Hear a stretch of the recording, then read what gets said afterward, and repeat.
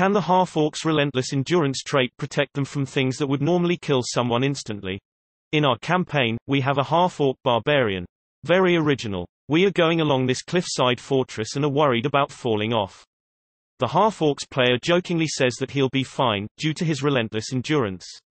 But I was thinking about it, and it seems like he's right, but this seems excessive. Could he really survive the fall? Or survive lava? Or anything else that should kill instantly? #No, relentless endurance cannot save you from instant death. The Half-Orc feature specifically mentions this in the text of the Relentless Endurance racial feature PHB, p. 41. Relentless endurance. When you are reduced to 0 hit points.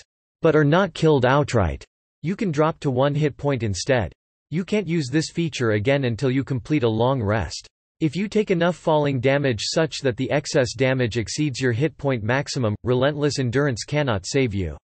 If you do not take quite enough damage to exceed your hit point maximum, it can save you and you drop to 1 hit point instead of being put on death saving throws.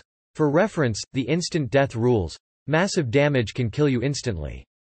When damage reduces you to 0 hit points and there is damage remaining, you die if the remaining damage equals or exceeds your hit point maximum.